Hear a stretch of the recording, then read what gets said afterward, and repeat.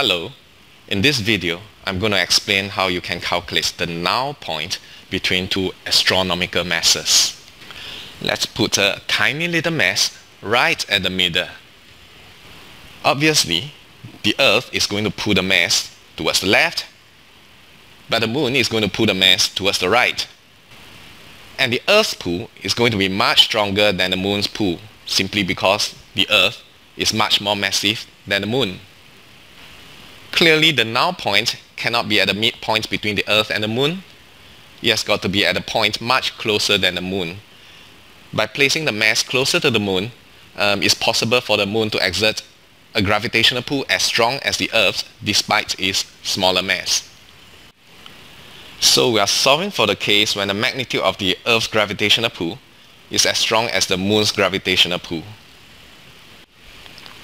Let's call this distance x, and let's call this distance y. We next write the Earth's gravitational pull as gmm over x squared and the Moon's pull as gmm over y squared. M is the mass of the Earth and mm is the mass of the Moon. This allows us to cancel away the big G and the little m on both sides of the equation.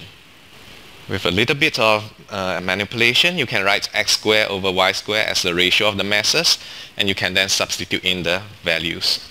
If we take the square root, we can work out that x is 9.012 y, which means that if this distance is y, then this distance is 9.012 y, which makes this entire distance 10.012 y. So we can write 10.012 y to be equals to 3,084,000 kilometers, because that's the distance between the Earth and the Moon, which allows us to solve y to be 38,400 kilometers. So it turns out the null points can be found at about 9/10 of the distance to the Moon, at about 346,000 kilometers. Okay, that's all. Ta-ta!